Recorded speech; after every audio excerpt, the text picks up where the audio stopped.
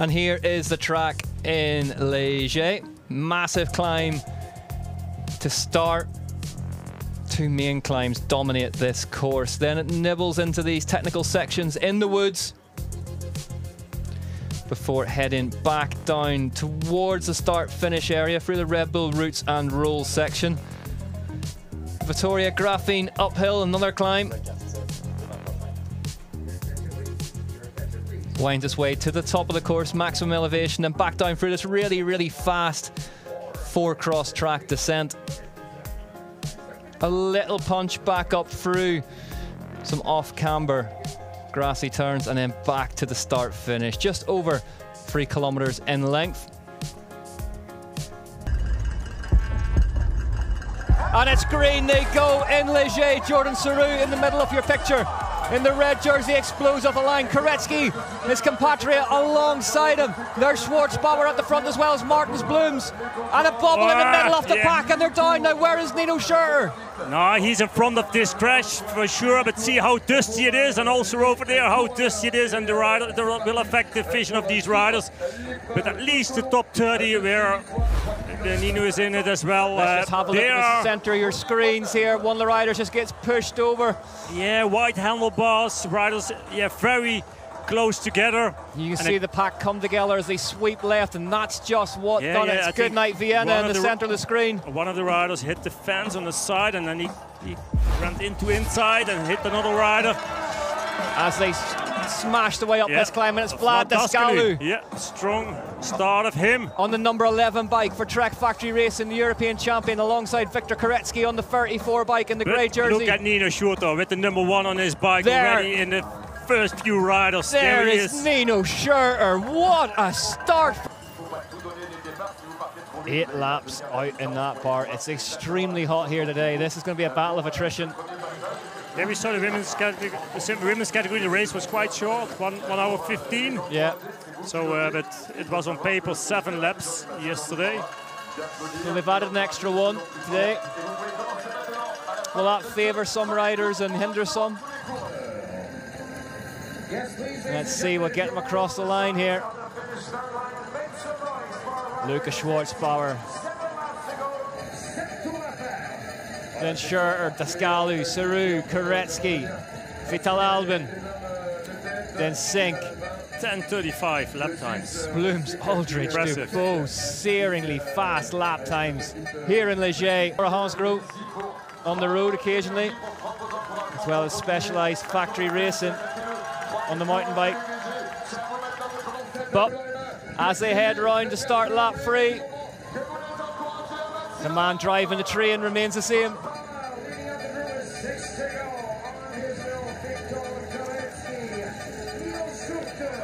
So at the start of lap 3, Luca Schwarzbauer sits up, stretches the back out. As Koretsky breezes past, fancies to go at the front.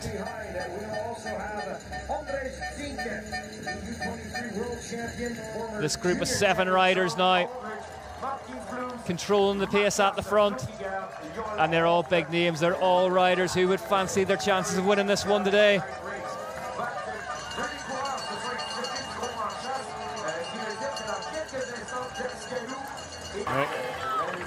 And they trust their bike, they trust themselves.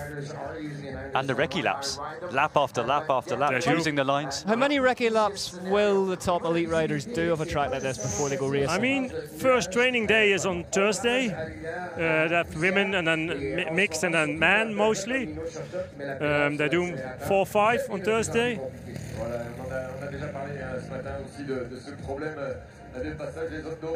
Because I'm guessing it must be quite a balancing act of, you know, doing enough recce runs that you're comfortable on the track, but also not burning too many matches early in the week. It is, no, that's really important. And some of the sections, then they're cutting off the course, and then they're doing a smaller part of the course several times, but where it's more difficult.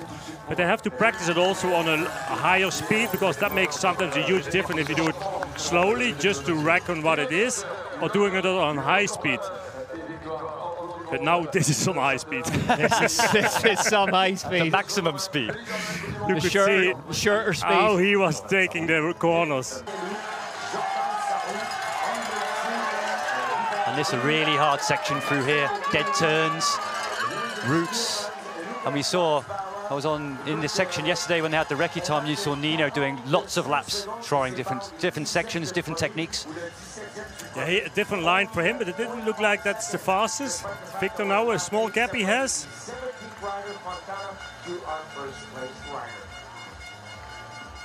And it almost looks like there's a couple of lines that are more risky. You know, the chance of a small crash or burping a tyre. Yeah, there are plenty of places to burp your tyre here. It's on high speed, a lot of off-camber landings as well, sometimes off-camber.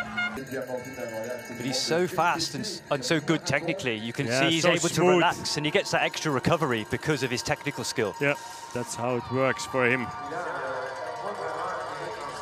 And of course, I think also these stage races, what he has done on the road, the combination, it works well for him. It took him a while to find the good rhythm in that, but certainly it is there, and then it makes him stronger. I saw Tour of Burgos. He was maybe second or third in one of the stages. Yeah, in one of the sprints, bunch sprint it was. It's like, whoa. Yeah. But we see Pidcock or Mathieu van der Poel, we don't see him that often on the mountain bike anymore, but I mean also for these riders, they combine both disciplines on the highest level. But I guess it takes a while to learn the experience about the training around the stage races. Yeah, and the recovery, and still the skills what you need to have riding the mountain bike. It's different. Yeah, and it's that mix of when do you do some intensity or when do you just have to chill. Yeah, it takes a while to learn, I guess. And also the opportunity and then the support of the team. Victor Koretsky, 21 seconds gap. Is that Nino behind him? Oh, it's not possible. Must be a back marker. 21 seconds the gap is. Saying 21 seconds on our screen in here, yes, so it must be. But the smile starting to spread. Just this last little punch of a climb. Then the man-made rock section to go. 20 seconds now to gap back to Nino Schurter. Koretsky, hands off in celebration. That's Nino Schurter. Nino Guerini. Yeah. Guerini, really? Yeah, and that's Guerini. No, Daskalou up to third. Daskalou up to third now. So it's yo-yoing behind him. And he's only 5 seconds behind Schurter. We have seen Daskalou very, very strong at the end of races this season already.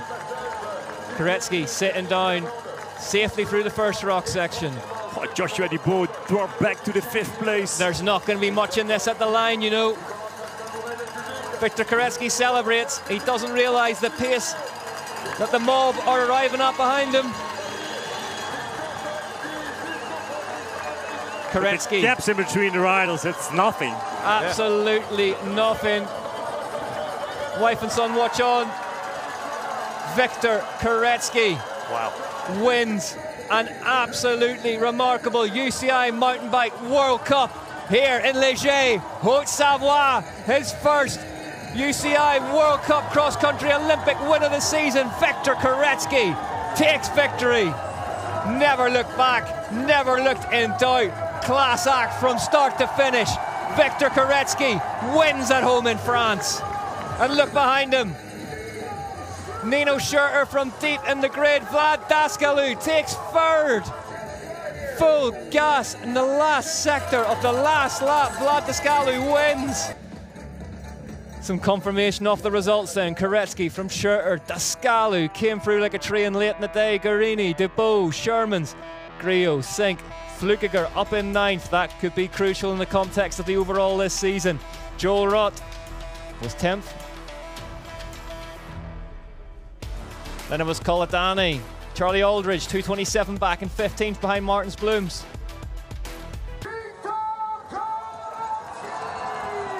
Victor Koretsky takes to the podium. Takes to the top step at his home round. Third UCI World Cup win. Cross-country Olympic. That one will be the sweetest, huh? It has to be. Specialized factory racing rider was absolutely imperious today. Victor Koretsky wins the UCI Mountain Bike World Cup in Haute Savoie, Léger, at the UCI Mountain Bike World Series Festival Haute Savoie. Hard fought battle throughout Once again, encore une fois, Victor Kolenski, Nino. Well, Victor, this seems to be what dreams are made of. Your second win this weekend in Leger in front of a fantastic crowd. Could you ask for much more than that today? Yeah, I don't know, it's amazing. It was not my goal to be alone on the front, but I was in a good shape, and then it was easier to just push my pace and just try to be the most regular as possible, especially on the technical part. Sorry, I have the and yeah, on the forest it was easier for me to push a little bit more compared to the guys behind of me. So yeah, I was so happy. I'm so happy. Thanks a lot for French crowd. Merci beaucoup tout le monde. Vous me faites chaud au cœur. Je suis beaucoup ému. Merci à vous et je crois que j'oublierai jamais ce week-end de ma vie. Merci beaucoup. They absolutely love you. How dangerous can you be now with this confidence from this weekend? To win in 1 week, it's amazing. In France, in front of my family, in front of my French crowd, I can't believe it. I don't know, it was a dream week for me and I'm super happy. I can't believe it, thanks a lot. You go and celebrate, congratulations. Well, here is how it breaks down then. Nino Schurter, 98 points ahead of Matthias Flukiger. Still very little in it when you consider there's 250 for a win. Schwarzbar's third, Sarou's fourth, Griot's fifth, then Dubois, Forster, Haverly, Dascalu and Blooms. Really nothing amongst it in that top four, given how many points are up for grabs over the course of a weekend. Sherman's is 11th, then Brido, Koretsky, Valero, Serrano in 14th, Brido, Cooper, Sink, Pidcock, Guarini.